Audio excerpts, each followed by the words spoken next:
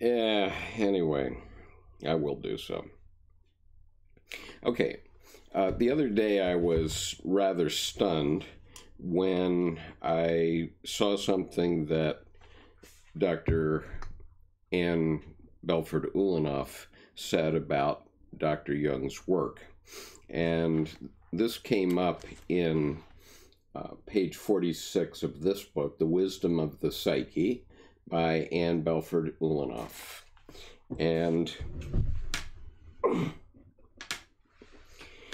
what she said there is rather startling to me after many years of reading Dr. Jung and several times reading Dr. Ulanov. So let me just read the sentence that shocked me. She said, Jung fell for the devil's trick, I think, and missed the sophisticated psychological description of the privatio boni gives us of evil's reality. And this is very significant because in Ion, one of Dr. Jung's major works and major controversial works, there are a couple of chapters that are dedicated to the issue of privatio boni, and especially the idea of God containing both good and evil. And so there are two books, actually, that Dr. Ulanov wrote. The first one was this one, The Wisdom of the Psyche. The second one is this one, The Living God and Our Living Psyche. And she addresses this issue in both books, written about 20 years apart. But by the second book, she seems to have softened a little bit. So it comes down to what I think in the law we would call a distinction without a difference. But I'll leave it to you to decide. So anyway, good morning, Art. Welcome. All right, so I'm going to be reading from the middle of her second chapter of this book, The Wisdom of the Psyche, and that chapter is entitled The Devil's Trick, but I'm going to read only from part 2 of that chapter.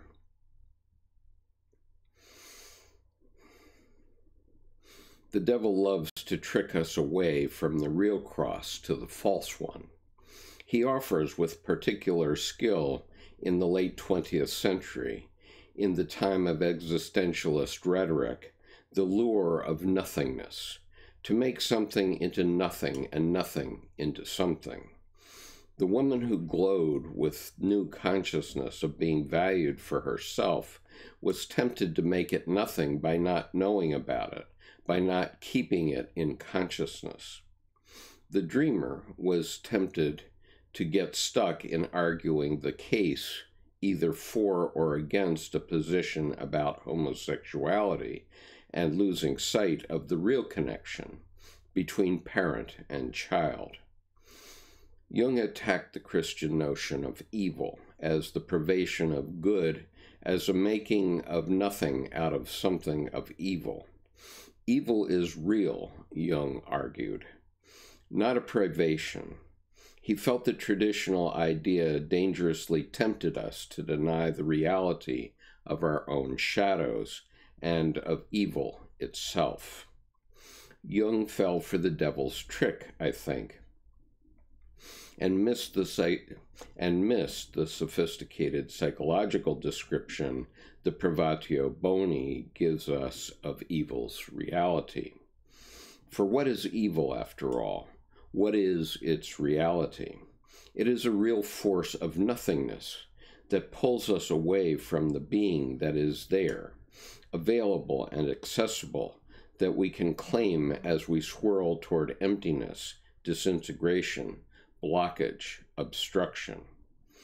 Evil spins us away from the center, dissolving our perception of it, breaking into pieces our experience of it, luring us to place more and more parts in front of ourselves so that we can move away from being present and open to the real self we are given to be. We take being tired, being busy, being caught by our jobs as ways of keeping from contemplating the good that there is. We put second, third, eighth, 50th things first in place of putting first things first. Evil makes absence where there was presence, makes nothing where there was something. It spins us into the void, into disintegration, into envy and resentment. As Barth says, quote, "When I speak of das Nichtig," I can't pronounce that word, but I think the translation might be the nothingness. When I speak of das Nichtig, I cannot mean that evil is nothing, that it does not exist, or that it was no reality. Evil is all too real a force, a driving force that precedes deprivation, a force that cuts things off at the roots so nothing can grow. So many events of our history and our present world make this all too clear in ways that break the heart. The terrible suffering comes to mind of those Japanese schoolgirls who, looking skyward into the amazing flash of the exploding atomic bomb, had their eyelids permanently burnt off from its heat. Children can be born to parents who do not or cannot love them, who may torture them psychologically or physically, leaving them crippled for life. People can be born into a land of dust, knowing from the first breath of consciousness to the last moment before they die, the assault of dirty air and sterile earth, of constant hunger for better things, ordinary better things. Worse still, such scarring, such torturing, such starving could be ameliorated, if not cured, but it is not because of red tape, political infighting, financial dealing, and all the small mean-spiritedness we inflict upon each other. Evil is the stopping up of love, the withholding of warm response, the petty malice that amasses more and more rage and hate so that it breaks out in savage acts of rape and murder. Yes, evil is all too real. Evil is that dark hole within us where we turn away from good and may fall into the abyss itself. What Jung was after, I believe, is the psychological and religious truth that we must admit to ourselves just how strong evil is. Just how strong evil is. It is not something we can get around or ignore. What he missed, I believe, is the greater theological truth that good is stronger than evil and of a different order of being. Created being is good. The being we are given is held in the circle of relationship of creator and creature. Evil is the force that makes us deny the relationship and seek to break it. Claiming both kinds of truth, psychological and theological, we do not fall for the devil's trick. We trick the trickster by knowing just how powerful evil is, and also knowing that it is not as powerful as good, not of the same order of being.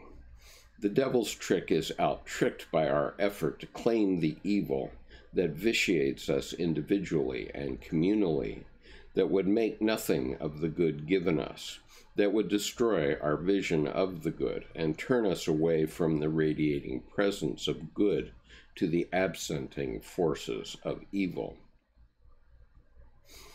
Now, what I would observe here is that Dr. Jung never said anything about the metaphysical God, and But he was talking about psychology, and he was stuck on looking at a psychological, scientific approach to these issues. And so what Dr. Ulanov's point is here is that we have to walk and chew gum at the same time. There are both theological and psychological aspects of this. So anyway, I'm not going to go into your comments and such just yet, because I'm afraid that this is a bit of a long reading, and I will do my best to get to them at the end. And so I'm reading right now from The Wisdom of the Psyche by Belford Ulanov. It was first published in 1988 and republished in 2000. Take this example of a woman's dream that gave her an unforgettable image of what assaulted her in her life as evil. Quote, "A huge dog jumps up on me and puts its enormous paws around my face. It wraps its front legs around me and it goes for me. Finally, it puts its great teeth around my eyes. I wake up in terror." Unquote. She falls right back to sleep and dreams again. This time she feels of what to her is an image and vision of the good. Quote, "God comes down. God comes down a staircase. God comes down a staircase in a house. It has been a long time since we've seen her. God is a she. Yet when she gets downstairs to where we live, she is not God, but rather the one who loves God. She is ordinary looking. She is a bit dumpy. She is middle-aged, but she is the one who loves God. There is a sense that this is the real thing." Unquote. We must look closely at these two dreams. In the first, the pawing, mauling dog with its great teeth threatening her eyes, her consciousness, is her homegrown image of instinctual aggression gone unheeded, of potential destruction that she dare not deny, or it will savage her. She cannot just knuckle under and be a good little girl, or the dog will control her through her fear of it. She must wrestle to house the dog, to house this aggressiveness, as if it were a dog she had to tame and train and leash, but always recognizing it as other, as not entirely domesticated or harnessed to conscious purpose. Its bigness and its particular animal state as a dog link it symbolically to the wild, dark Hecate goddess of the underworld. Such an archetypal reality can never be completely summed up and put in place by conscious intention. The dream task is to house this energy, to make a space in consciousness for it, not to own it, to possess it or gut it. If she does not struggle to house it, where will the dog go? Out on the neighbor's lawn, or worse, onto the neighbor's children, or to strike at the neighbor's eyes? The images that are alive in us do not just go away if we neglect them. They go unconscious. In the unconscious, they accumulate more and more force and regress to more and more archaic forms, and the more they are denied the intercession of the ego. The ego's ministry is to pay attention to such images, to make space for them in consciousness. That allows such images to be modified by contact with reality. Then we can use this aggressive energy, whether in the world or to sustain a further reach into the unconscious. Now, I'll just interrupt for a moment to mention a couple of things. One is that the first chapter of this book is called The Ministry of the Ego, and that's a very important idea because, as Dr. Jung talked about bringing things into consciousness, then we, in our consciousness, have to make decisions, moral decisions. And so I'm reading from The Wisdom of the Psyche by Belford Ulanov, and Dr. Ulanov is Emerita Professor of Psychiatry and Religion at Union Theological Seminary. Social oppression is also, start that over again. Social oppression is always fueled by the psychological repression of what we do not struggle to house. What we repress poisons the psychological and spiritual atmosphere like acid rain. What we repress pollutes the genuine feelings and thoughts we do express by intruding into them a hidden motive, hidden even from ourselves, that twists what we say and mean to ulterior purposes.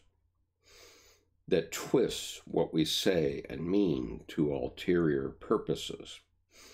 What we repress amasses energy in our unconscious like a private weapons arsenal and explodes into the world whether through a sniper's bullet, a burst of unrestrained anger out of proportion to its cause, or a gust of emotion, and inflates a small spark of controversy into uncontrollable size. I'll read that sentence once again. What we repress amasses energy in our unconscious like a private weapons arsenal and explodes into the world, whether through a sniper's bullet, a burst of unrestrained anger out of proportion to its cause, or a gust of emotion that inflates a small spark of controversy into uncontrollable size. What we repress will eventually join together with what others repress, as together we seek a scapegoat to unload itself upon. Sooner or later, if we do not deal with the untamed dog, we will select a group onto whom the dog will be loosed. In fact, we might even feel justified at unleashing our dog on this other group. The evil we neglect to admit and fail to house will amass its strengths, attack, accuse, and seek to make nothing of the connections we hold to be so important in our lives.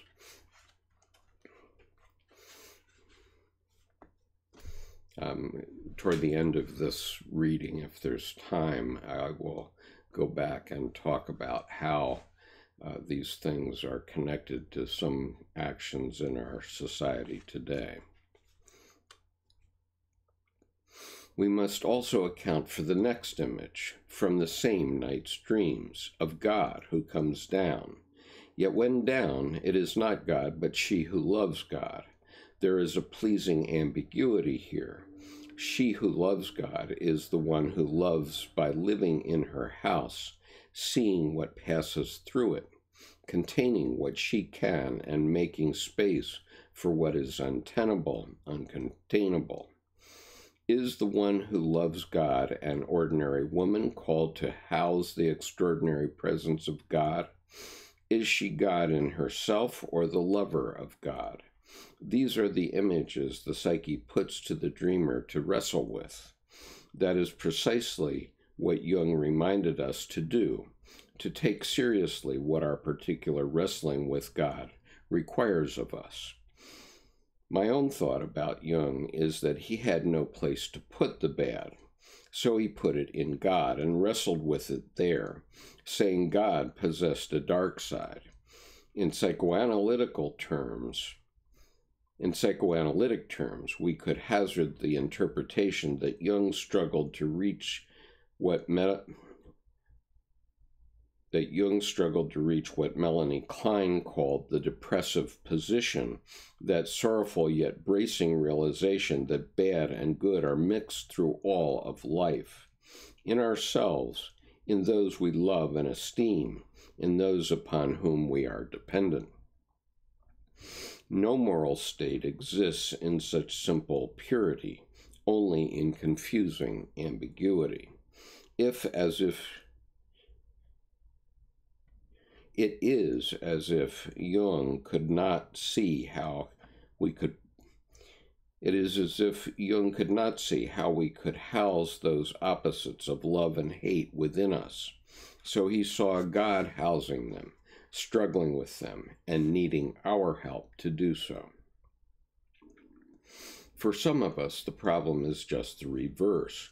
We cannot house the good, so we put it all into God and make a fixed, idealized God, meanwhile, feeling only too alienated, fragmented, and sinful in ourselves, missing the great joy of faith. We must struggle to house both the good and the bad. That is the ministry of the ego. And once again, I'll remind you that this phrase, the ministry of the ego, is the name of the first chapter of this book, The Wisdom of the Psyche. Okay, so I'll read that sentence again. We must struggle to house both the bad and the good. That is the ministry of the ego. The particular images through which this task is handed to us, that frame our particular questions, are the same kinds of images and questions asked in the large of all humanity. How can there be evil and a good God? What can we do with the reality of evil? When we try to admit and house evil in ourselves, it does not get all neatened and straightened up, explained away. Rather, we are opened to the mystery of evil. We step in line with Jung behind Job, with his questions in hand. We step in line behind Job, who steps in line behind Cain and Abel. Why is life like this? Why do the innocent suffer? In terms of Cain and Abel, why is one gift accepted and the other refused? Even though one son was clearly accepted, he fared no better than the son who was rejected. He was murdered, after all, as Jesus was later to be crucified. Cain, the son whose offering Yahweh rejected, was cursed, thrown into alienation, a homeless, rootless state. Who is this Yahweh who does not deal fairly with the first two brothers, a God whose account both suffer? The temptation, the devil's trick, leads us from the mystery of Yahweh, who does not conform to our rules of fairness, our conceptions of what God ought to be like, but confounds them. The trick would lead us from the puzzlement and pain of Yahweh's mysterious rejection and equally mysterious acceptance. The devil's trick tempts us to avoid the stark otherness of the transcendent, one who simply does not fit into our understanding of fair play, as he drives us away from our terror before this unknown, this untamed God. Instead of feeling the wound of heart and soul, we, like Cain, fasten on envy of our brother, as if Abel were the origin of the problem. Then we put our revenge or our solution in the center place, pinning ourselves to a false cross. The real cross in that situation is to suffer the shocking hurt and confounding of our rules of justice, to keep our eye on Yahweh. Who is this that accepts me, but I know not why? Who is this that refuses what I bring, but I know not why? The real cross is to stay wrestling there, in that gap between our images of God and God's self-disclosure. The false cross defrauds us of that vision and lures us to accuse our neighbors, as Cain accused Abel, saying, "It is your fault, you must pay." Job held on right in that crucible of the immediate experience of Yahweh.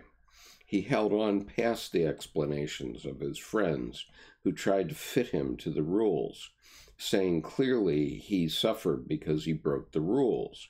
Job was pushed past all standards of fairness, past all that was known and imagined about God's justice. He was pushed to join with the suffering of the innocent, like those children slaughtered at Christ's birth when it is said,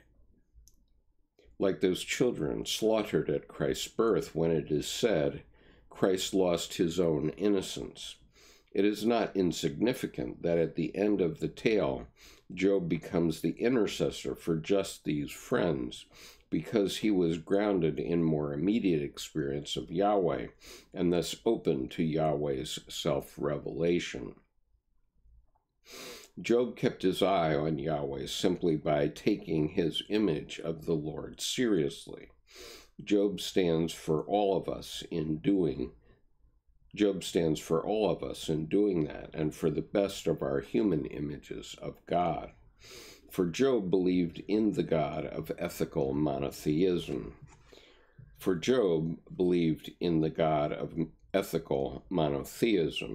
In whom justice forms the core. By holding to this image of God, he went straight into the darkness of the questions that Cain shirked. Why does God reject me? Why does God make me suffer? By holding on to this image of God, which represented the best of our human concerns, Job exposed the bankruptcy of all our human visions, and images of God. As Paul Ricoeur puts it, quote, Job bears witness to the irreducibility of the evil of scandal to the evil of fault, unquote. It cannot be explained. Come to the end of the ladder of human images for God, Coming to the end of the ladder of human images for God, Job sees the gap between them and the transcendent one. Job moves to give up the narcissism of his particular point of view to make a leap to something bigger. Yahweh shows him the way of a transcendent God who is not distant now, but speaks directly to Job, addressing questions to him, taking him seriously enough to show him something of divine reality. Thus is Job given an immediate experience of a present God who surpasses all previous human understanding of God. The answer to Job is a constantly more accessible God who comes right to us, who speaks in his own person, who reaches us in love. This God is not a plan of consciousness, not a new mental health scheme, not a political solution, nothing abstract or generalized, but a person. Where are we left then? Right there in the gap between our images of God and God's self-disclosure. Like Job, our images of God are lifelines to our psyches, enabling us to hold on in the midst of confusion, of perplexity, and of suffering, to catch our meaning in a net full of great holes, the great rents in the fabric of our individual and shared being. With these lifelines, we do not just plunge through the gap into meaninglessness, but as we hold on to our images, to those experiences that have marked us, we are brought to the edge of the unknown. Then we break off, even break down. They cannot reach across. They cannot cover the abyss of unknowing, where God may come to speak to us, to be with us, even appear to us. We are left then living very near this gap, sometimes even falling into it. The burden of the Christian, and of the clergy in particular, is to struggle right there in the gap, where all our knowledge moves into unknowing. We must not deny that mystery, nor indulge in the fiction that the perfect theory would clear it all up, would make it all calm by closing the gap between us and God. When we do that, we are no better than Cain. We have taken our eye off Yahweh to pounce on our neighbor to explain why misfortune afflicts the world. The ministry of the ego and the ministry of the church, understood as the ego of Christendom. Okay, let me just clarify. So she's referring to the ministry of the church as the ego of Christendom. Okay, so I'll start that paragraph again. The ministry of the ego and the ministry of the church, understood as the ego of Christendom, is to get a house for this struggle, to see the reality of evil, to know beyond doubt that it is different from the reality of good. We cannot accomplish either the housing or the moral certainty of the good unless we do both. We need to claim the good in order to house the evil. Otherwise, we will be overtaken by evil, burnt out, burnt up. The devil's trick is to divert us from this ego task by frightening us with large abstract evils so that we let go of the little devils that live in us. And so we are seduced to forget our petty evils, which are our own specific and concrete ego tasks to meet. We see ourselves not only participating in the great production, quote, evil and the universe, unquote, but starring in it. Christians have a lot to answer for here, I believe. We are too easily tricked in this way, hearing and saying in words always addressed to us. Ah, it's selfish to do that. It's bourgeois. It's individualistic. Part of the decadence of the West to think about these little problems, a petty elitism, unquote. We should be working to change the world. We should be helping in all the great causes, making a brave new world come about quickly. But too often, what we do in the service of the great causes is to join Job's friends, moralizing about evil, making easy, tidy explanations, saying to all around us, if only you had the right political, social, historic, economic understanding, the right connection to the unconscious, or the right kind of piety, the right side, in a word, then none of this would be happening to you or your country or the world. No big dog would be leaping to savage you. Meanwhile, your own dog with its great paws is joining the pack. We feel ourselves justified in letting it loose on the enemy, and more than justified, required to do so. Housing evil means not being fobbed off by the devil's trick into grabbing for the utopian solution.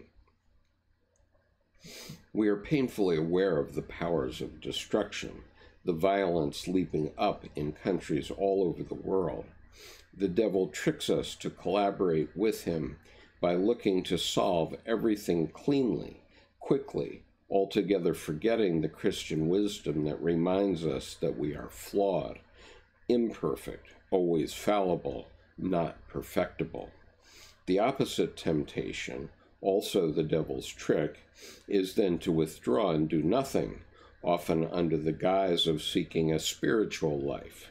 But an unfleshed spiritual life, removed from the ambiguities, stresses, and surprises of living, is an ersatz life.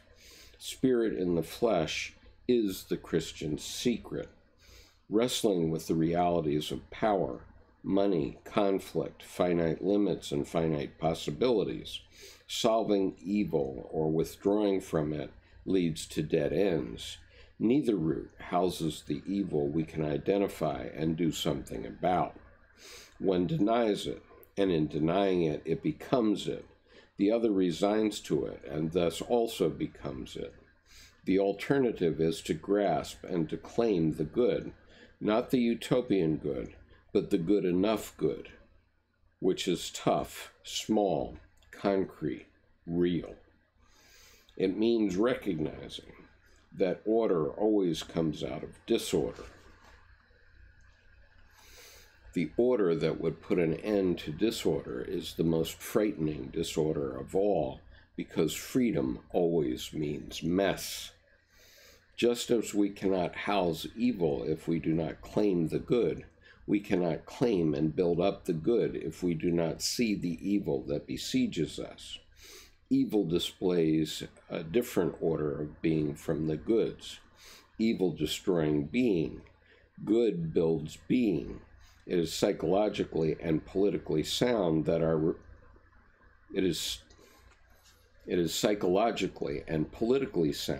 response to evil, besides the struggle to house it, is to build up the good against it. The evil tries to trick us into not doing that, but instead to become so fascinated with toe-to-toe combat with evil that everything else disappears.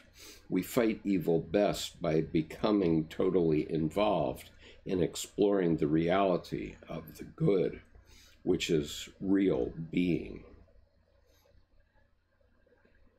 How do we do that?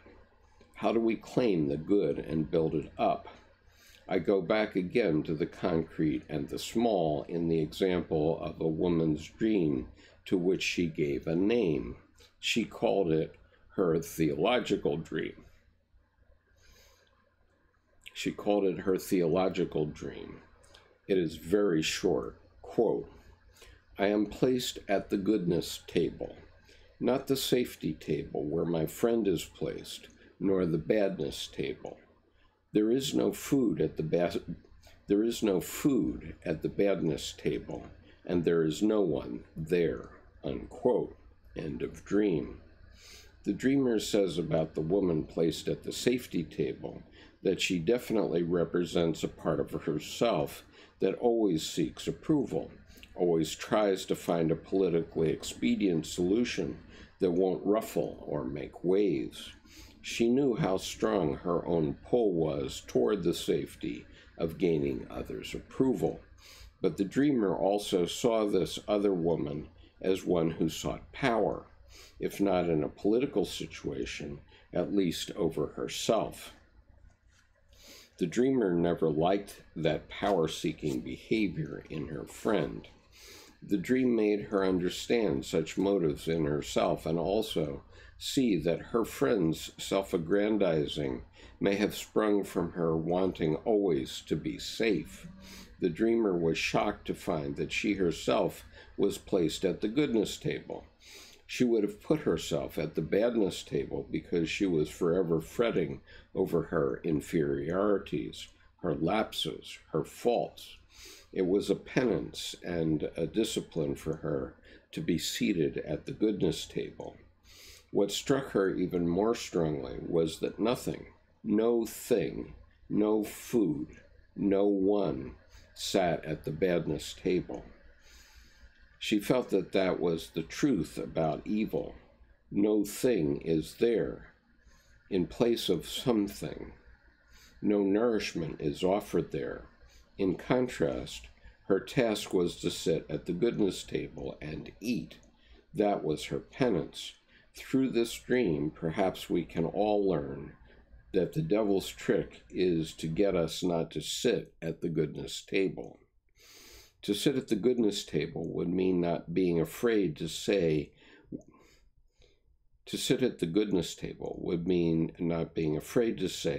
we have made a right decision, even though it was not a perfect one. It might mean not denying that our intention toward another was good, even though self-serving motives were also involved. It might mean admitting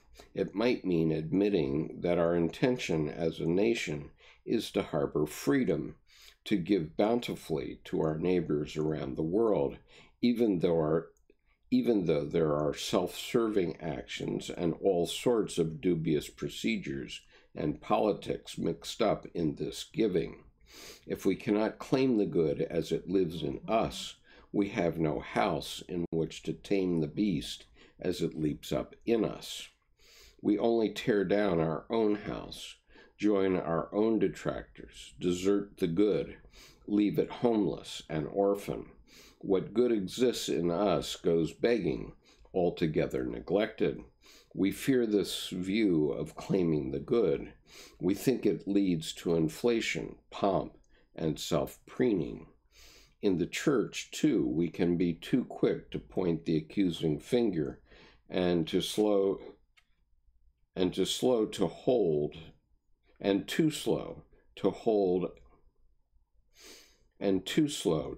out the good bits that glow there in our traditions, and give not just solace and comfort for suffering, but the glad joy, the amazement at finding diamond-hard truths.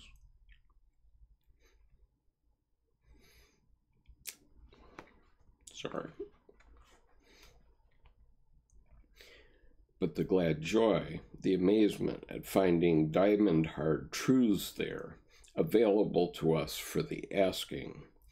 Claiming the good means feeling and acknowledging the joy of the good. It means knowing that a dreamer can spot the trick in his dream and get the right issue, seeing that a person in analysis can feel so cared about.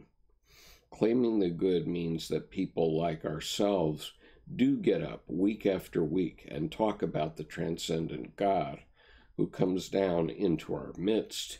It means that we can dream of a God with all that pleasing ambiguity. Is she God?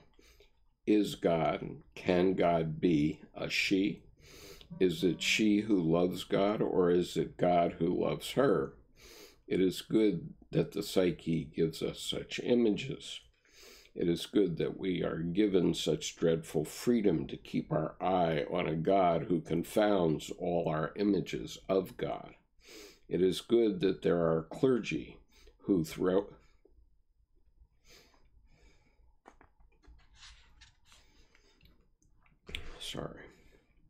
It is good that there are clergy who throughout all the liturgical year pray for each member of their congregation, expanding their soul's space.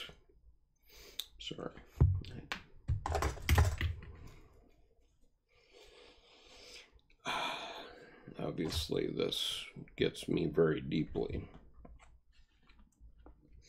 It is good that there are clergy who throughout all the liturgical year pray for each member of their congregation, expanding their soul space in the rush of life, so that when they go into their churches, they can smell that these are churches.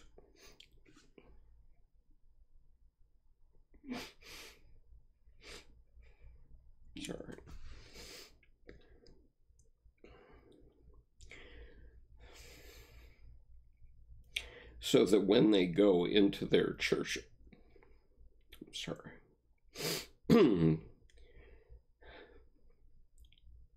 so that when they go into their churches, they can smell that these are churches, but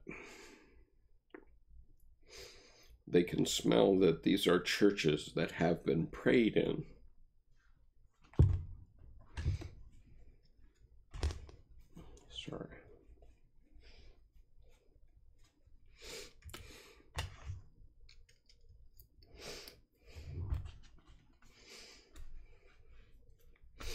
I know such a church that is the chapel at the U.S. Naval Academy that is just such a church. We know all these movements. We all know these moments of goodness. They are little, they are big, like the smell of fresh bread or the soothing wetness of water on the skin.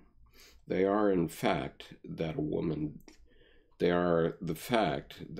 diagnosed as terminally ill finds suddenly settled in her a lifelong besetting fear.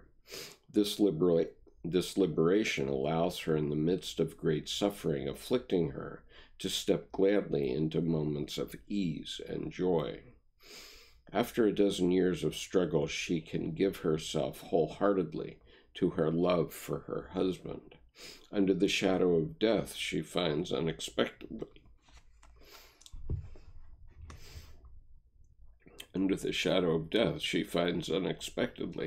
a glowing life of life-giving love under the nurturing wing of goodness.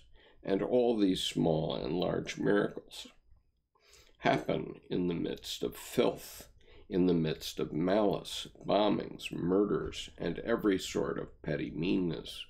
Building up the good means not letting go of these bits and not refusing them, even though they do not put an end to murder or meanness or malice, but ourselves taking up our assignment at the goodness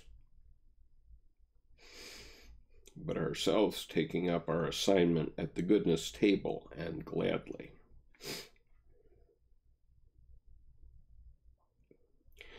We are reluctant to do that because goodness asks things of us, makes its firm claims in turn. Goodness makes the special claim on us of asserting its claims in and through the self we are given, by being fully present to that self, including its evil, its pettiness, its special failures and fallibilities. We need to be fearfully realistic about evil, but that does not mean that we are to be endlessly fearful. Goodness says, claim me in yourself, in others, as I show myself in the world. Do not put up endless fronts in place of my being in you, playing parts instead of being present. We evade this true self the way we evade contemplating the infinite.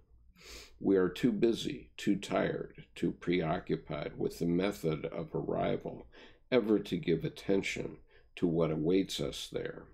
Thus, in prayer, we empty and block at the same time. Claiming the good means just that, taking it, letting ourselves receive it, and giving it back. Goodness demands that we take it, accept it, receive it. This means making room for it, being stripped of whatever gets in its way. This is the familiar stage of purgation that we all know about. We must clean house and discover the second, third, fifth, eighth things we have put in the place of this first thing. We must confess that we have turned away, acting as if this bit of goodness had not come to us. We must face the fact that we have perjured the truth that has shown itself to us, living as it were false. Goodness radiates all the force of created being, burning, actualizing, illuminating. We need to confess the evil we do, and that is done to us. All those pulls away from illumination into opaqueness, into fogging over, whirling away into midst, far from the center, not caring for it, not daring it. Confessing our failure to house the good and build it up makes us feel how thoroughly bad is mixed up in all our good motives, and makes us, in the best sense, penitent. It makes us see how even in the evil that is done to us, we veer off course away from the good, sinking into our suffering at the hands of others, overcome by bitterness, resentment, and misery. Yet we can still feel rising in us the impulse to make amends, to repair the hurt, to come again to a willing attentiveness, and joyful excitement that in itself is a bit of good in the midst of pain and suffering. Claiming the good means recognizing its pull, its impulse in us to take it in hand and give what belongs to it back to it by our desire to make things better. We know about these gestures, and we are glad to know what we know, the bad and the good. Now I'm going to stop there, but I wanted to, at least I'm going to stop there in this book, but I'm going to refer back in a moment, just a second. Let me just go back to one thing that Dr. Ulanov referenced, which was the issue of homosexuality. And her point is that the debate over homosexuality is not the point. The point is the relationship between the parent and the child. And, obviously, the parent bringing a child into the world and raising that child is a numinous thing. It's something good. And if you lose sight of that goodness by simply bickering over the validity or the issue of homosexuality in society, you lose the good in the process. Now I want to go back, and now I want to read from The Living God and Our Living Psyche, what Christians can learn from Carl Jung. And I just want to go again to this specific issue about the privatio boni, and then I'll discuss it a little bit more. So I'm on page 64 of this book, and the title of the chapter in which it appears is Where to Put the Bad, Where to Put the Bad, Where to Put the Feminine. And so here's what Dr. Ulanov says. Christian tradition asserts that it is as if God says, quote, "Yes, I take responsibility for creating you as free creatures who can choose to refuse me. I climb on the cross and become there not just the God who unconditionally loves you and forgives and accepts you, but also the God who takes your worst. I suffer the consequences of your sin, just as does the innocent bystander," unquote. Walter Lowe thinks that God's forbidding our eating from the tree of life is not so much an interdiction as it is a creative limit. In psychological jargon, we would call it a frame, a container for innocence and freedom that allows human and divine to coexist and not cancel each other out. Confession, when done freely from the heart, clears a space like that of innocence again where God's freedom and ours meet. We turn and are turned again to live from the source, the origin point we symbolize with our pictures for God. For Jung,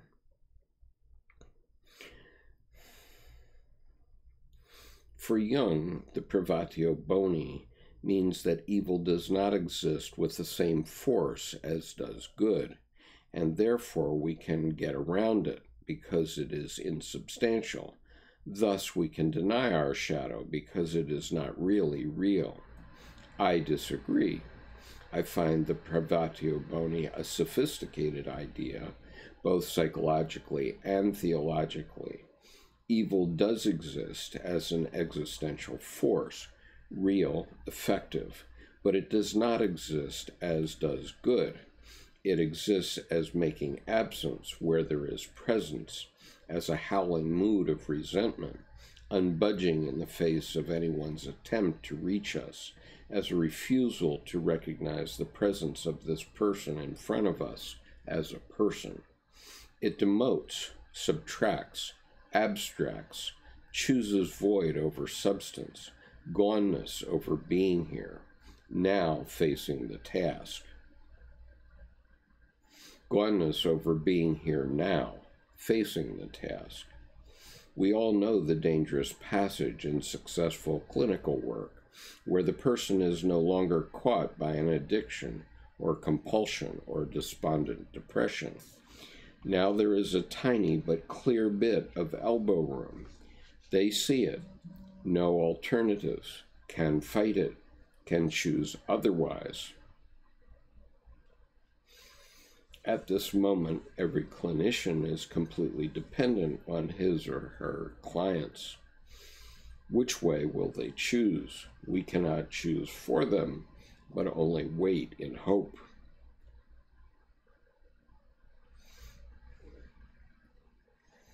Related to this issue of evil as the sin of turning away from primary relationship, from the center of all life, and the refusal to exercise that tiny bit of elbow room, is Jung's notion of God, not as summum bonum, but as I said earlier, the bundle of opposites, the complexio oppositorum, that needs our devoted service in struggling to transform them into a wholeness, both in ourselves and in God. Such struggle amounts to our contribution toward God, becoming the conjunction of opposites, the conjunctio oppositorum. For Christians, God is good, not a mixture of good and evil. Here is a picture of a God who enters into human suffering, who is in Christ takes on himself, who in Christ takes on himself the agonies, sorrows, and griefs of humans, overcome by sin and captured by the principalities and powers of evil. What the Son suffers, the Father suffers, for they are of the same substance. So the heart of reality abides in our hearts, so afflicted by suffering. God's engagement with us in our worst captivity is an act of choice, moved by compassion. We who are captives cannot see the graciousness of God, but picture God as punitive, distant, impassible, vengeful. What distinguishes God from us is precisely this compassion to take into the Godhead the worst we can do, and to still abide with us and for us. The creative limit, which, as Paul Ricoeur says, does not repress but orients and guards freedom, we see only as prohibition or empty alternative. In Jesus, we see the alternative of choosing the tree of life fulfilled.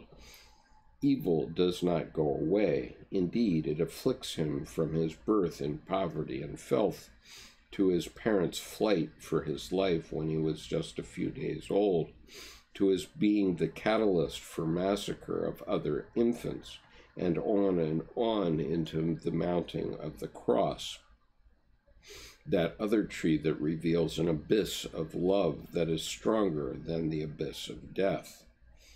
I like Lady Julian's words that sum up how to see good and evil and God. She says, quote, God authors all good and suffers all evil, unquote. Okay, so that is the end of what I wanted to read today, and I managed to do it in 1 hour. Now I will go back and take a look at some of your comments here, and then what I propose to do is to put some of the things that Dr. Ulanov said in the context of modern American politics. And I know that many have said to me that I should not discuss politics in this Jungian channel. However, I believe that we do have to take sides between good and evil. And so therefore I will be taking sides. If my taking of sides will offend you,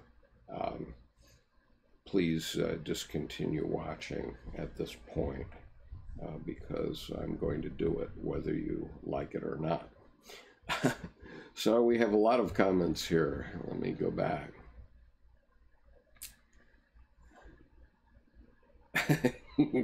Gray Yates says, Sophia bombs before noon.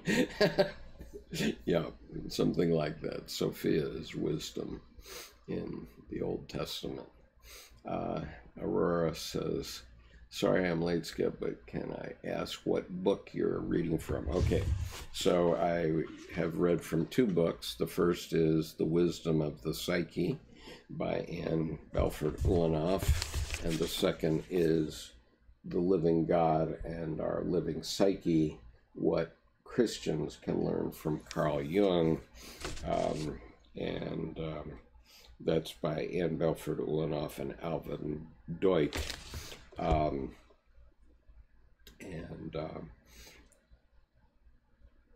Let's see. Okay. So all Freud's theories are true, but they are true for Jews, not for Europeans, says Clark Kent. Well, all Freud's theories are true if you're a materialist. And what Dr. Jung said quite explicitly, it may have been in his eulogy of Dr. Freud, but it was anyway observing of Dr. Freud, that if Freud had not gone off on materialism, then he would, then Jung would still be with him. And so their split had nothing to do about the difference between Freud being a Jew and Jung a Protestant. It had to do with the fact that Dr. Freud insisted on materialism, which you could think of as the logos. And Dr. Jung's point is that you also have to have the eros. You have to put life into concepts. And so that was a fundamental idea. And as Leonardo da Vinci said, he who has access to the fountain does not go to the water jar. And Dr. Jung's belief basically was that Freud was talking about concepts in a very rigid way, and not drinking from the fountain itself. And so Mr. Krishnamurti says,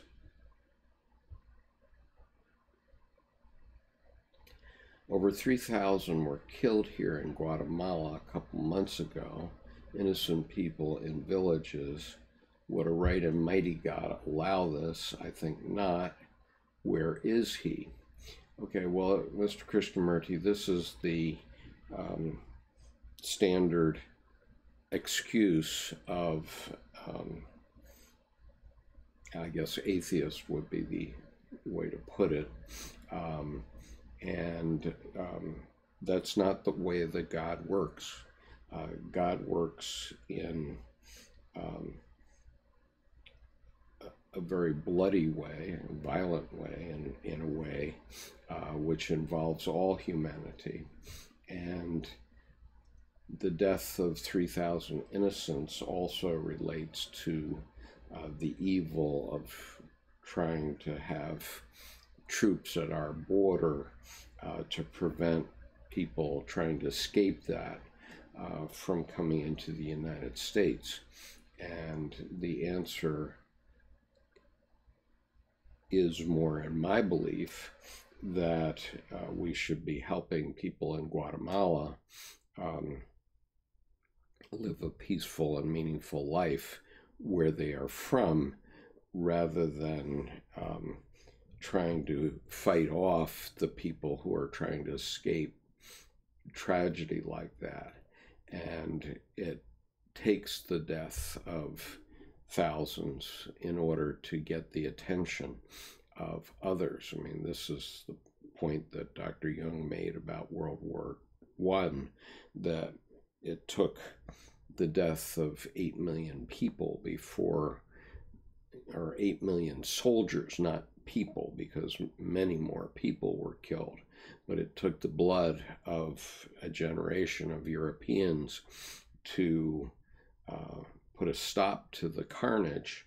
And then what happened was that the Western powers wanted to be punitive on the Germans, and they were in the Treaty of Versailles, and therefore Adolf Hitler was able to use that vengefulness of the Western powers as an excuse for building up for World War II. And it's very sad but true. I'm just going to test the sound here. Okay, I guess it looks all right.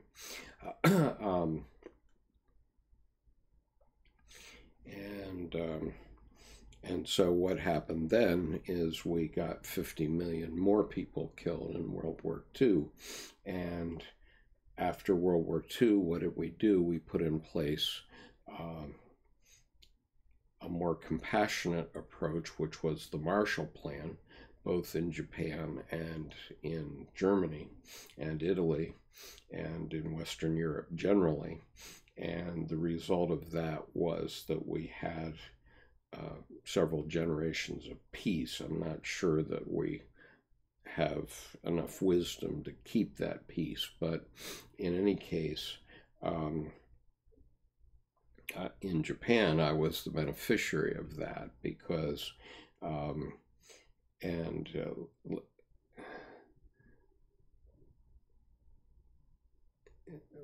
I'll give you an example. When I was 15 years old, in 1962, I was trying to travel on a train in Japan, and it was late at night. I was alone, and I was going back to my home, which was in the ancient capital of Japan, Kamakura, which is the location of the great Buddha that you may be familiar with. And it was late at night. I had only been in Japan about 6 or 8 weeks at that point. And, but I knew enough to take the train. And unfortunately, I was on the train platform in Yokohama Station, and I did not realize that that platform used more than one train or more than one routing, and I could not read Japanese. And so the result was that I got on an express train going in the wrong direction, and the train went for 2 hours, and I arrived at the first stop, the first time the train stopped, at a very, very dark train platform, and I had no idea where I was. There was one light bulb on the platform, and I had in my mind that I would simply take the next train back to Yokohama and get myself more back to some place I knew.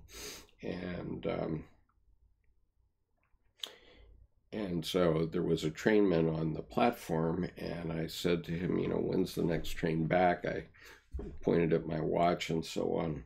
And he says, no, owari, it's finished. That means finished for tonight.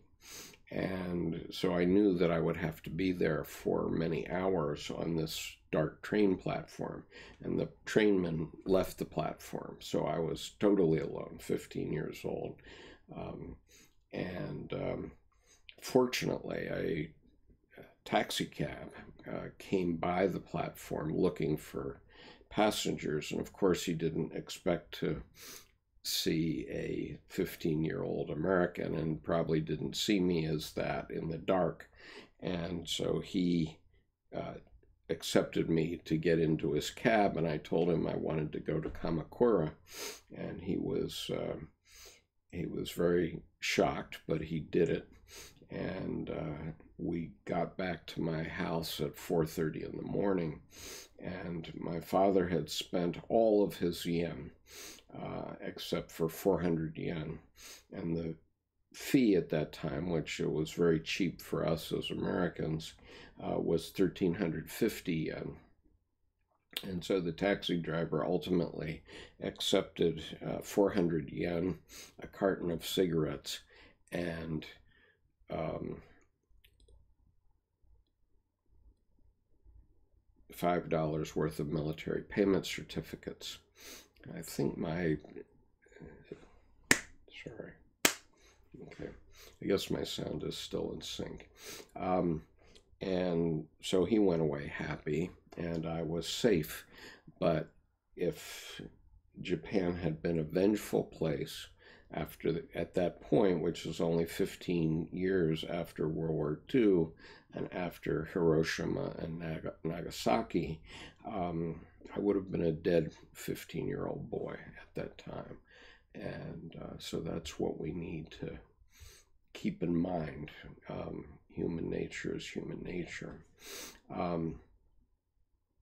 Grace says, I would say the reading speaks to that in a tragically humbling way. Aurora says, so if I understand the position of the light necessitates the position of the shadow, and Yahweh is the totality of both the shadow and the light. Yeah, I think basically that's it. I'm not a theologian, so I'm not really going to speak about the nature of Yahweh, perhaps. And Krishnamurti says they were killed by a volcanic eruption, evaporated and dried to death instantly. I was not specific on how they died. Okay, well, fair enough. And Aurora says, I did not mean that it reminded me of the book of Job in the semantics of the tragedy, but in the apparent meaninglessness and undeserved tragedy that results from an act of God. And in other words, why does God punish those who are innocent and good? And Grace says, which leads you back to Cain and Abel.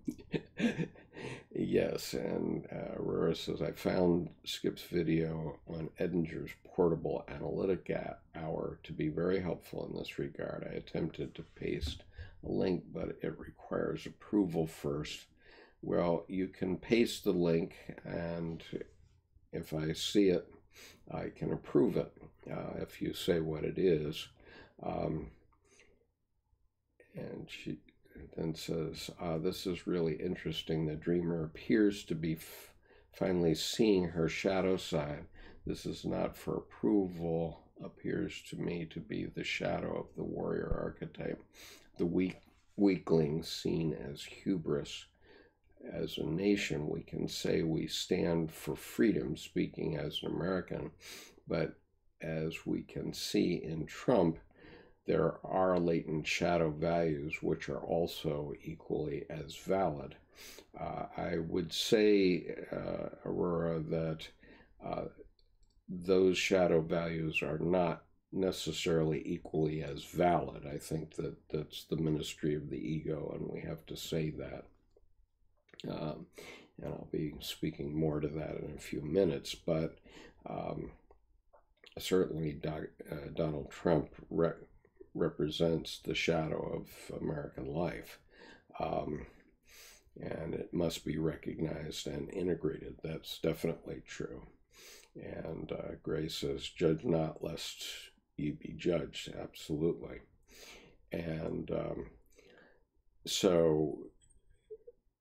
and yet we must judge. I mean, we must in our ego sense, make a distinction between what is right and what is not right, what is good and what is bad. And so Gray says, expanding their soul space. Hell yeah. Thank you for doing that with us, Skip. I hope it helps in that way. And Max says, thank you. I appreciate that. Grenade says, how does homosexuality and parenting relate to that idea? I'm confused. Okay, so I think I said it before, but let's be clear. The devil's trick is to have you arguing in your family over whether homosexuality is right or wrong, whether it's right for God or not right for God, blah, blah, blah. You know, whatever the argument is, that's the devil's trick. And the fact is that you have a child that's homosexual, and you have to find a way to find the good, as in terms that Dr. Ulanov put it. You have to find the good in your family and not destroy your family because someone happens to be homosexual, and you have these arguments. You know, it so happens that I have a daughter with whom I totally disagree with on the topic of abortion. And, you know, finally, I simply took the position that I wasn't going to argue political issues like that with her. I would still love her, and I would be her father, not her debating counterpart. And that seems to have worked out pretty well. And so, you know, you have to decide. I mean, obviously there are opportunities in a family to be very against one of your siblings, for example, and it happens in every family probably. And so we need to step back from that and see where the good is and accentuate the positive, eliminate the negative type thing. Aurora says, I could be wrong, but I think it means that to fall into the trap of fighting over particular moral issues makes us lose sight of our inherent divine light, soul, or principle, God. Yes. If you find yourself getting into a bickering fight with someone ruled by lower concepts, you bring yourself down to their level and lose sight of the guiding light and principle of the self. Gray says, I agree with that interpretation, as do I. And Malkuth says, it had to do with the philosophical differences between concepts of the unconscious. And Aurora says, I love that Da Vinci quote. Me too. Miles says, St. Paul said something like, shed light into darkness, and the darkness itself becomes light. I think this aligns with Dr. Ulanov more than Jung. Would you agree? And I'm going to say, I think Dr. Ulanov, who's written for 40 years and 16 books by herself and 6 with her husband, and who has served as the professor of psychiatry and religion at Union Theological Seminary, I think that she aligns practically totally with Dr. Jung. And to the extent that she notes a difference in her perspective, which I found startling, as I said at the beginning of this, to the extent that she notes a difference in her perspective, I respect that, but I think it's a distinction without a difference, because I think, except for this, and that is that Dr. Jung was, in fact, stuck on the logos side himself, even though all of his writing was very much about the eros side. But he could not see, Dr. Jung could not see, and I'll just read you a paragraph that indicates that. He did not himself see why other psychologists and why theologians couldn't understand what his point was. And his point was, and I think Dr. Ulanov definitely understands this and has written very widely about it, but his point is that we need both psychology and religion. We need to be able to walk and chew gum at the same time, because all religious traditions contain within them nuggets of pure gold, and not only Christianity.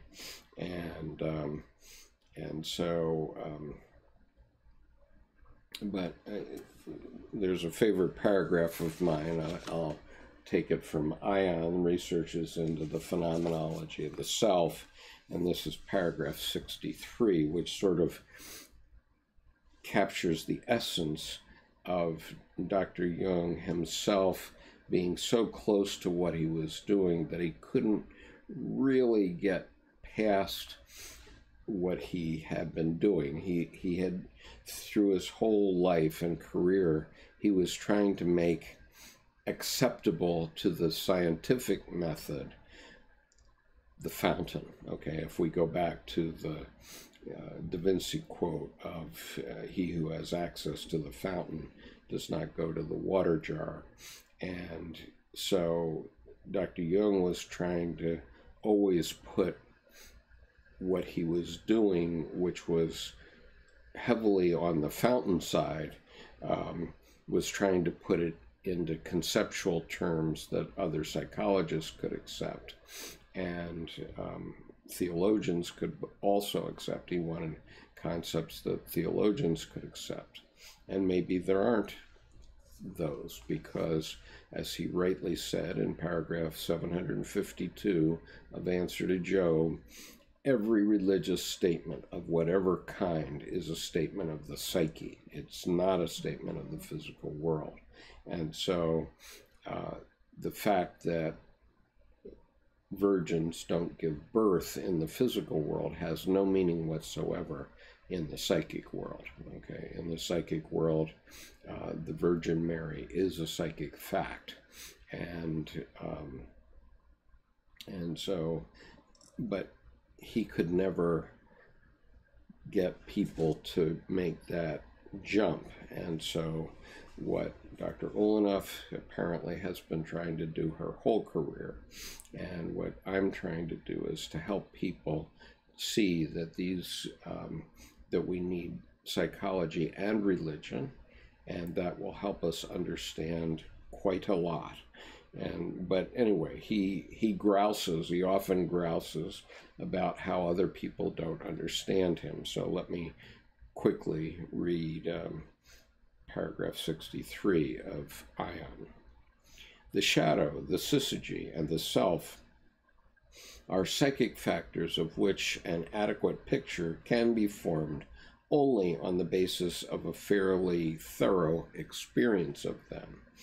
Just as these concepts arose out of an experience of reality, so they can be elucidated only by further experience. Philosophical criticism will find everything to object to in them unless it begins by recognizing that they are concerned with facts, and that the concept is simply an abbreviated description or definition of these facts. Such criticism has as little effect on the object as zoological criticism on the duck-billed platypus. It is not the concept that matters. The concept is only a word, a counter, and it has meaning and use only because it stands for a certain sum of experience. Unfortunately, I cannot pass on this experience to my public I've tried in a number of publications with the help of case material to present the nature of these experiences and also the method of obtaining them. Wherever my methods were really applied, the facts I give have been confirmed. One could see the moons of Jupiter even in Galileo's day if one took the trouble to use his telescope. So the point is, concepts are concepts. The logos is a lot of concepts, but you have to have an experience, and you have to have an experience of God, literally. And so if, you know, this is actually the basis of 12-step programs, as many of you may know, that if you don't have an experience of God, you're not going to be cured of alcoholism. And so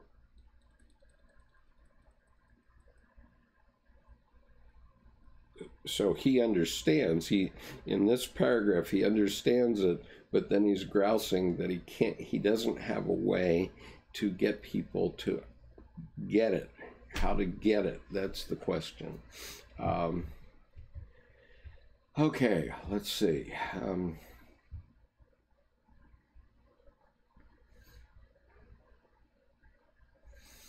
And so Thomas says, Leo Kotke said, sometimes darkness is the only light we see. Yeah, unfortunately, that seems to be the case. Miles says, judge not lest you be judged means don't judge the person, but address the fact and question the concepts rather than be critical of the human being. Well, I think maybe we're not quite that pure, but it's an aspiration, surely. Those who can't do teach, and by the way, I'm not trying to teach here. I'm only presenting these ideas. You folks have to experience yourself and decide for yourself.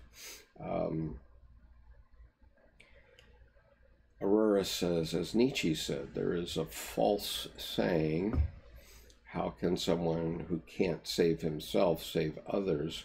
Supposing I have the key to your chains, why should you lock and my lock be the same? Even though Jung was stuck, it does not mean we cannot have the clarity to get past his shortcomings. He has given us so much, but we are all human. You know, absolutely. And, you know, I'm not even sure he would have recognized paragraph 63 as an example of his stuckness. And so, yes, he's not perfect, but he certainly opened up huge space. And that's what this whole YouTube channel and all the other interest in Jungian work that's now emerging on YouTube, that's what it reflects, that there is this huge space that we need to open up in our psyches. And if we do that, then we can make judgments for ourselves. And Thomas says, I am guessing that the syzygy Jung mentions is the self, the ego, and the shadow. I think here, Thomas, he's referring to the anima and animus, because this is in, I think this is like in chapter 3, or chapter 4. So in chapter 3 of Ion, he's talked about the syzygy as anima and animus. So in chapter 4, which is the paragraph that this paragraph 63 falls, he's talking about the syzygy. I think he means that. The latter being cast by the self, the ego being the dark solidity, creating the shadow. Okay. Unfortunately, I have to pull up that image. Let me see if I can find it quickly here again. Yeah. Okay, I don't have it handy to put onto the video, but I can show it to you. This is the image, and so this is Dr. Edinger's interpretation, and he says, here's the self, here's the syzygy of the animus, the ego, all the ego consciousness is up here, and under the ego is the shadow, and that's the structure that Dr. Edinger envisioned.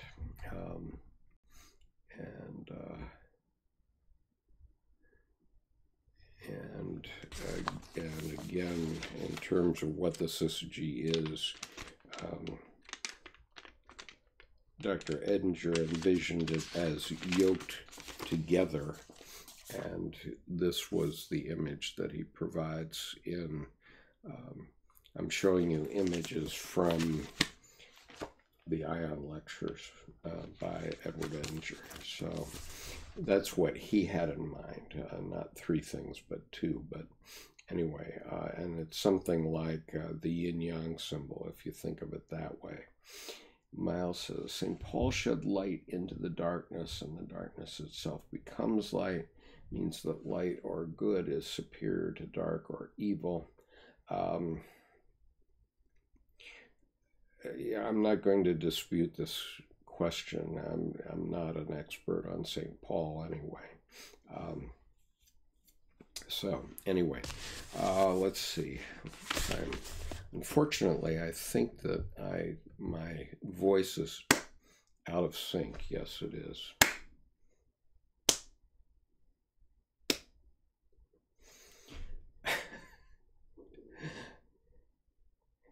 Does my voice seem in sync to you? That's what I need to ask, because I seem to be losing sync from my point of view. Can any of you say whether my voice and my clap and the sound of my clap is synchronized? If it is, I will endeavor to continue a little bit longer. If not, I think I'll save what I was going to say for another time. In fact, I may do that anyway.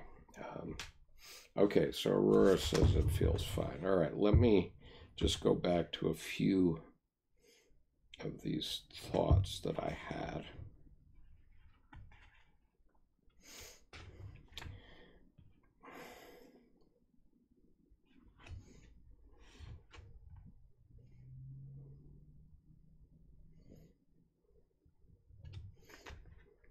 I'm not sure I actually put these all together, but one of my thoughts was that in terms of housing the good and the evil, regardless of what political persuasion you have, and which side you think is good and which is evil, the fact is that both of them fall into our country, into the United States, and into humanity at large. And so for Americans, for our country, we have to house both within the same country. And the problem is that we can't, the problem with evil and trying to divide us is that, we can't divide the country in a way that is, that will make a perfect country. And the perfection of the United States is in its messiness, actually. And so for my fellow Americans, when you go out the door after this reading and you go to the grocery store, you will find that we are pretty much living together pretty well. Okay, now if you watch cable news, you can find one terrible thing every day because they're broadcasting a terrible thing here and a terrible thing there, and it makes it sound like this country is in chaos, but that's not the case at all. We do live together fairly well. Most 99.99% of us pretty much behave and follow the law, let's say, I'll correct that. Since we have 6 million people in prison, let me say that 98% of us follow the law, and that's leaving aside what should be the law and what should not be the law. But 98% of us do not live in prisons, and so regardless of whether we're good or evil, we are contained within that. And that's Dr. Ulanov's point, I think.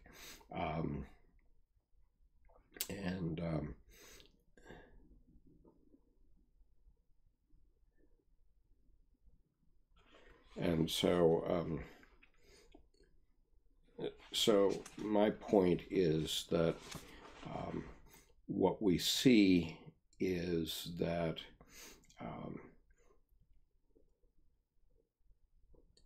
the U.S. system of debate, vigorous debate, and debate that often engenders some vengeful or hateful attitudes, it certainly does, but the reality is over 400 years now, we have been debating back and forth. One time it led to violence in the U.S. Civil War, but mostly it has not, or not to that magnitude. I mean, I'm not saying there's no violence, obviously there is, but for example, for all the fear and trembling about guns, we have 350 million guns in the United States, and we're not having firefights all over the place. And sometimes we do have firefights when someone who is deranged goes out and decides they want to kill someone, and obviously that's evil. But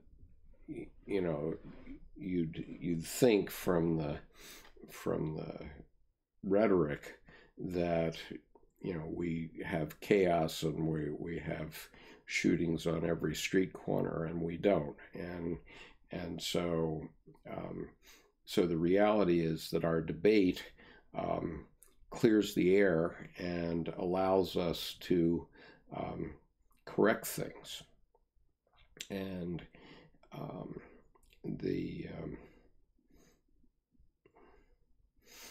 I think that the golden thing, and I spent 15 years going around the world as a sidelight. I asked everybody I knew and many foreign people what one thing above all else makes the United States the strongest country in the world today. What makes it the one country of the world that every nationality, every religion, every ethnic origin wants to come to. Okay, so the United States is a magnet. Why is that?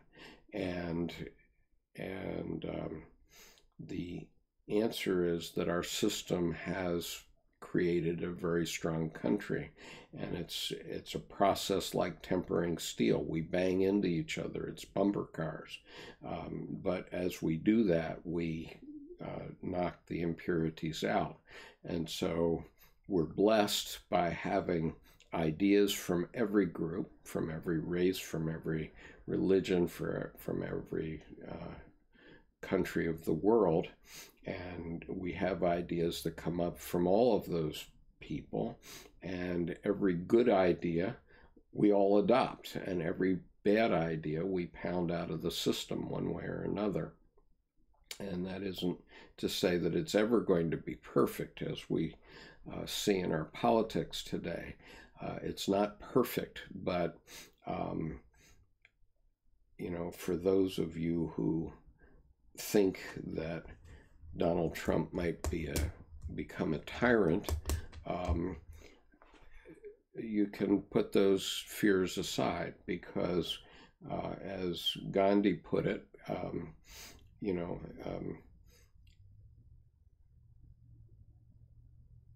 there have been tyrants in the world, and for a time they can seem very strong, but in the end they always fall. Think of it, always. And that's absolutely true. Okay, so Malkuth says that's Steven Pinker's perspective, but one would wish to include all the wars we're prosecuting around the world. What would be the denial of this? Who's denying it? I'm not denying it. I think the issue stems from ideology. Guns, like fire and anything else, are tools. Prometheus stole the fire from the gods and gave it to the people. This act is inherently neutral, as the way fire is used is up to the people and their motivations. War isn't inherently evil, but there is difference between just action and violence for ulterior purposes. And I would agree with that absolutely. Okay, whatever people come up with as methods of getting things done, it's only historically in history books that we can show what is good and what is evil.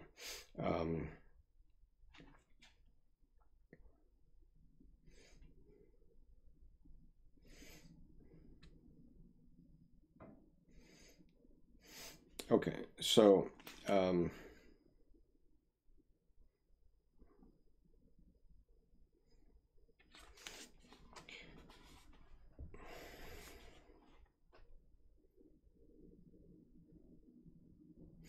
I'm going to hold off on my personal observations on this, except to talk about Iraq a little bit, and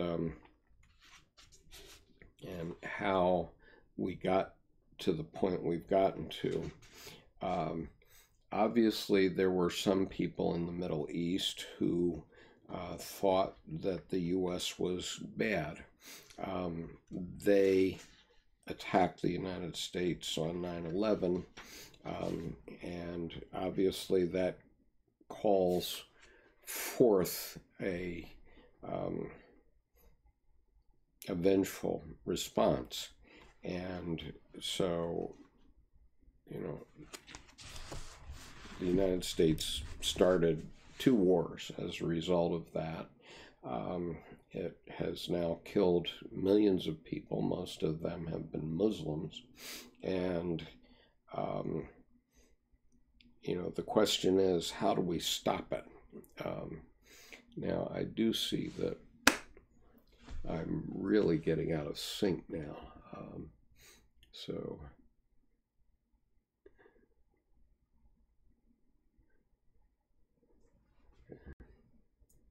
So Aurora says, war isn't inherently, okay.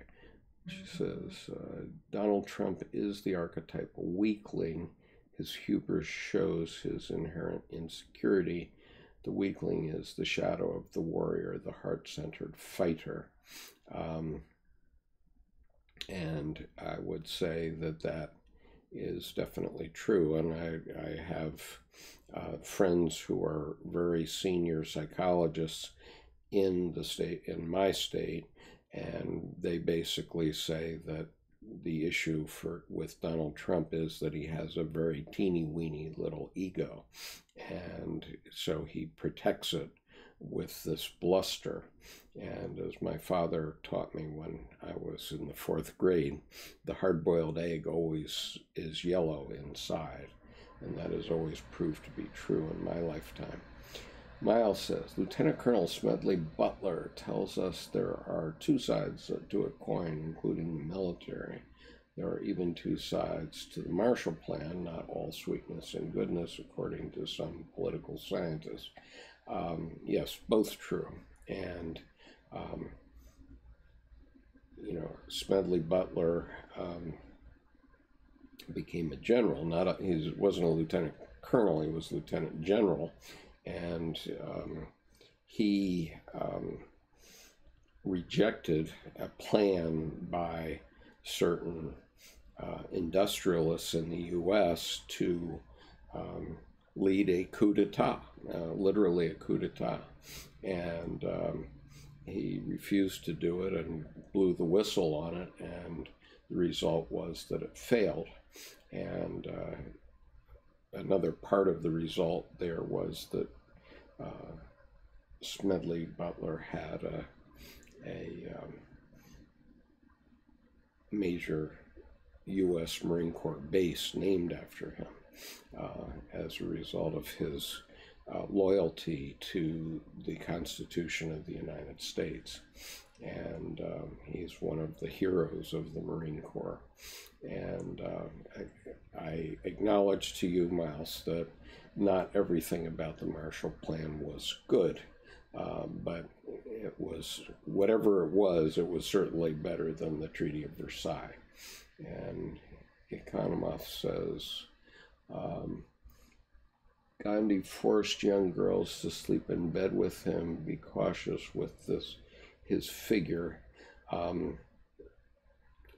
There is apparently truth to that story, and that did not have to do necessarily with any ill motive, although some people have suggested that. Mind you, in India, in the time that he was living, things were pretty rough. They still are rough for many people, and especially many people who were living in the way that he was living. And I know from sleeping close to my wife for many years, I can stay warm and therefore healthy by doing that. And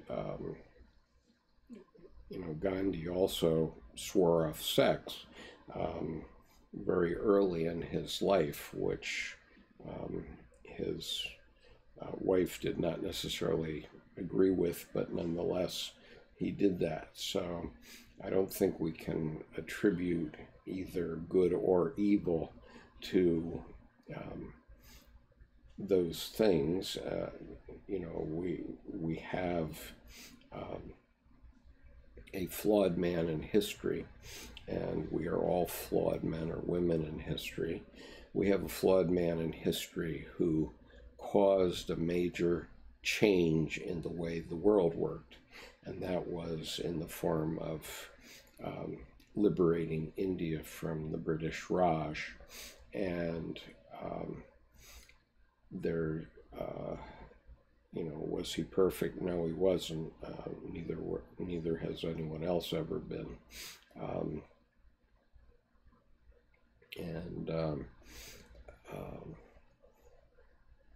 Ross says, kernels of truth can come from people who could be considered evil. Well, absolutely. And, there are certain truths about the things that Donald Trump has done. And, although I would prefer that he were not our president, on the other hand, I actually prefer him to Pence, because Pence wants to cram his version of the Christian religion down our throats. And, that's not acceptable to me either. So anyway, Aurora says, I'm sure Osho said lots of deeply true things, but Osho inherently wasn't 100% saintly. Aha, yeah. And we know many religious figures in every religion who have failed along these lines, and we all have to, and Dr. Jung's point is that in the end we all have to make our own decisions.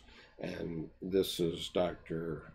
Ulanov's, going back to our origins here. This is what Dr. Ulanov was talking about, the ministry of the ego. Let me just see if she says it in a succinct way.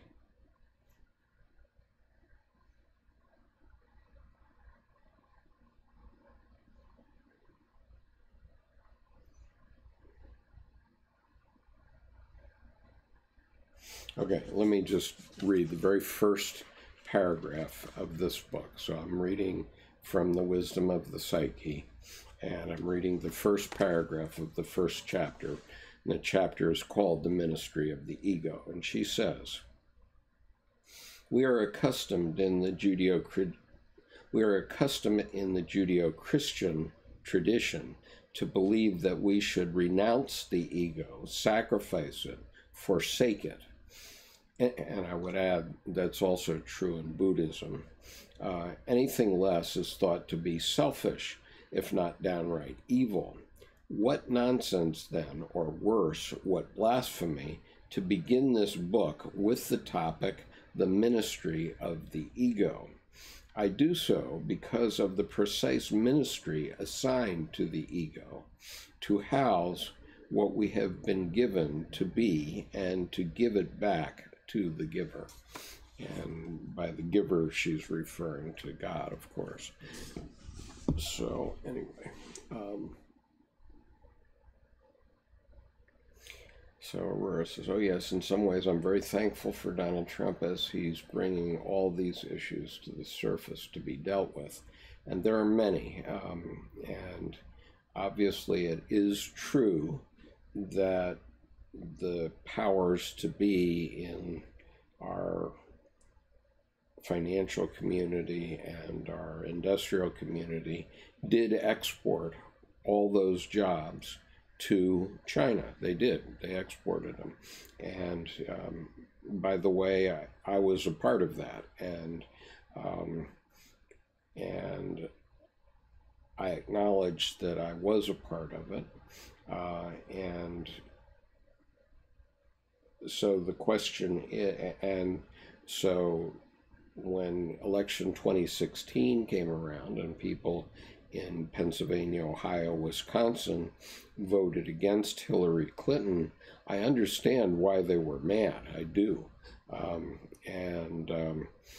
And I don't think it was well done, okay? And I think there are a lot of things in the way our economy works that do not serve the average American very well. And those are issues that I haven't taken up as yet and will do at some point. I'm thinking about doing it on a different channel, though, on my political psychology channel. And Miles says that we don't live in Saudi Arabia or China and therefore can have these exchanges must never be taken for granted, hoping that we never have a social credits count. Yeah, and as apparently China is getting, I don't know what you mean by that exactly, but, you know, obviously China is cannot be considered a free country. And they have certainly, over the last 40 years since Nixon went to China, they have certainly taken advantage of the United States and the American people. And, you know, notwithstanding the fact that they hold a great amount of our debt, nonetheless, the reality is that it's little green electrons, okay? It's not substantive, and so they may have a problem with that. And Thomas says, yet the U.S. has the highest incarceration rate of any country in the world, surpassing the Saudis and China. And I agree with that entirely, and I think that we have a problem in having for-profit prisons because it means the people that are lobbying and paying our politicians have created it as a business, and therefore they want to, what they have created is a new kind of slavery, actually, because they're using that labor that's in prison at a very, very low rate, pay rate, in order to save a lot of money. And I think that's a big problem with our prison system today.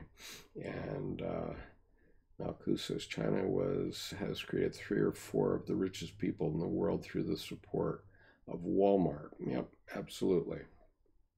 And, there's both good and evil there. I mean, when I was a young first lieutenant in the Marine Corps, I went to Chinese language school, and the reason I did was because we were preparing to be at war with the People's Republic of China. And so the opening up of China had certainly its good points, which made for the fact that that we never went to war with China after Korea, except for the proxy war in Vietnam, but that's a different issue. So, but the good thing of opening up China was that we prevented a catastrophic global war between the United States and China, and it has also cost us, certainly. And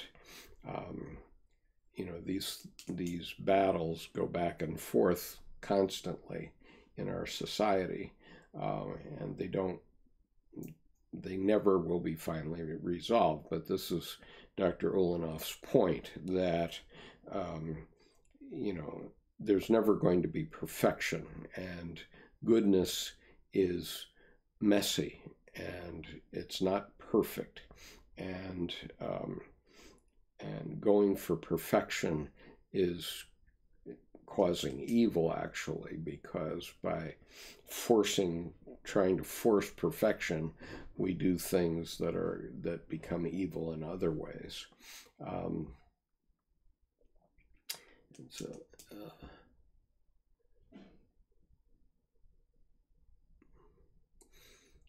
Aurora says, we have an inherent bias, perhaps it came from the Puritans, against rehabilitation, a sort of fetishization of punishment.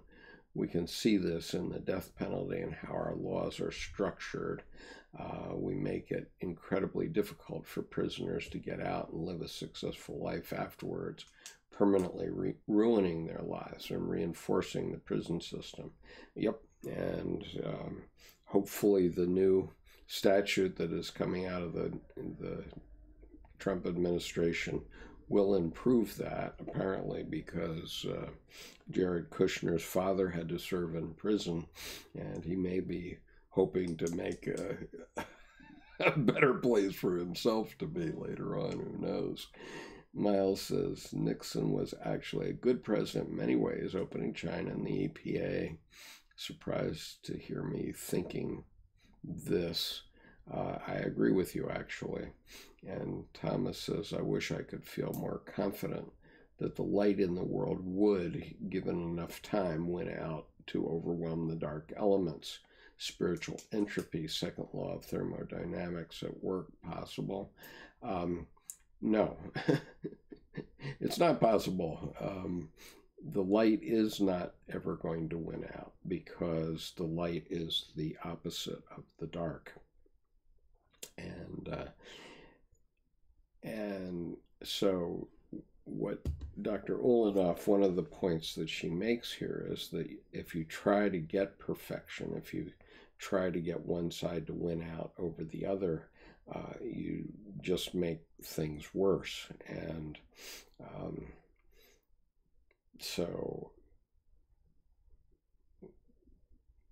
let's take the abortion debate. Regardless of what happens, no babies are going to be saved. And those of us who remember the 60s and earlier know that many, many babies died, even though abortion was denied.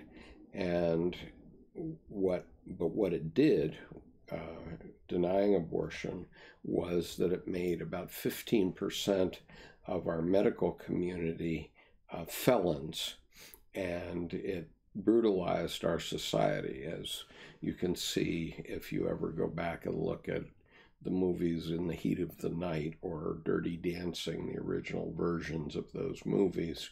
You'll see how it brutalized our society when abortion was forbidden. And so abortion is not about saving babies. It's about having a talking point that people who are not well versed in the facts might believe. And I have a daughter who is against abortion because, oh my God, it's going to kill babies. Well, there are going to be babies killed one way or another.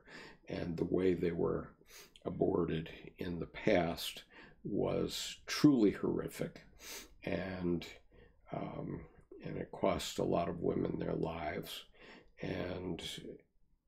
But the fact is that with abortion or without abortion, no babies are going to be saved. And we have to understand that that issue is being used to manipulate the American people. That's all. And so Aurora says, the light needs the dark. It's a spectrum, like the hot creates the cold by its existence. Absolutely. Okay, well, we have been at it here for over 2 hours. I need to bring this to a halt, but I'll just mention again that I've been reading from The Wisdom of the Psyche by Belford Ulanov, and also, there's my other one,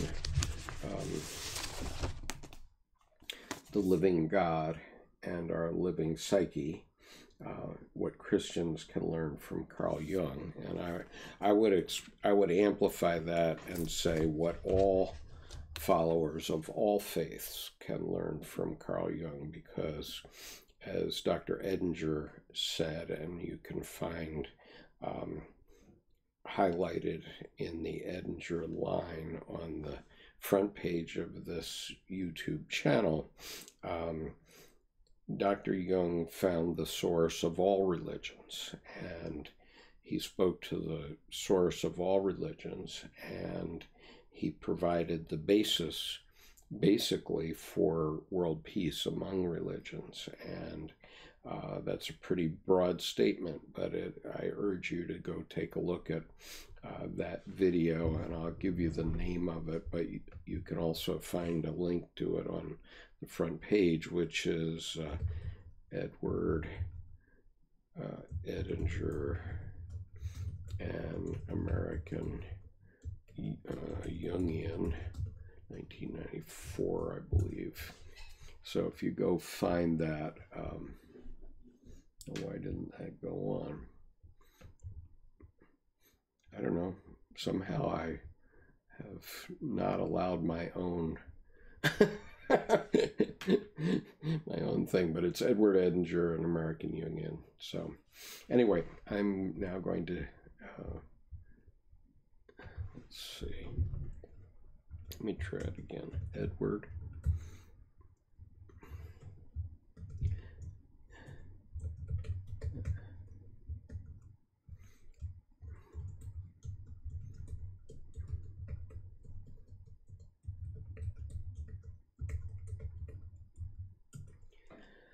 Okay, I still didn't take it. So just look at the front page of this YouTube channel and look for the playlists about Edward Edinger. You'll find it there.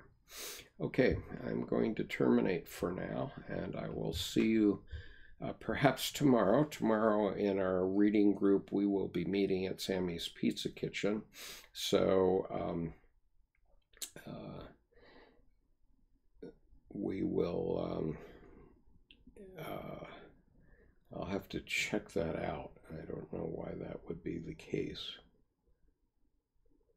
Oh, the guy who uploaded it deleted his account.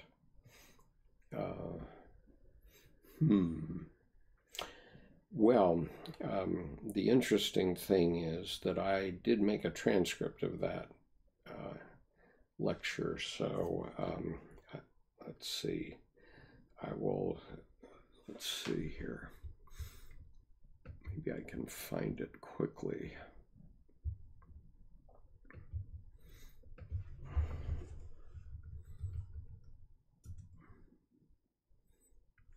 It's a shame that that would have happened, but let me see if I can get it quickly here from my own website. What I did was I created a transcript of that video exactly for that reason, because I was afraid it might disappear.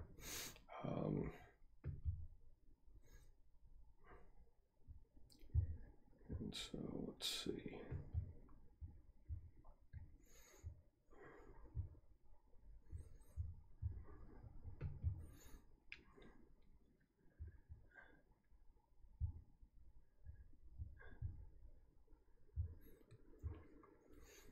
Okay, so you may not be able to see the video, but you can definitely see this transcript, which is on my website. For some reason that is not allowing, but let me tell you how to find it. It's not allowing even me to put links on the chat, and so I'll tell you how you can find it though. You go to archetypeinaction.com and click on any article there, and that will put you on a second page, and on that second page on the right column you will find a tab for Edinger, and in that tab you will find a video called Edward Edinger's Summation of Jungian Psychology. And so I would take a look at that. That's a transcript of that particular video we've been discussing. And God knows why all that's happening, but I'll check it out and let you know. So anyway, tomorrow I will be at Sammy's Italian Pizza Kitchen at 8 p.m. Talking to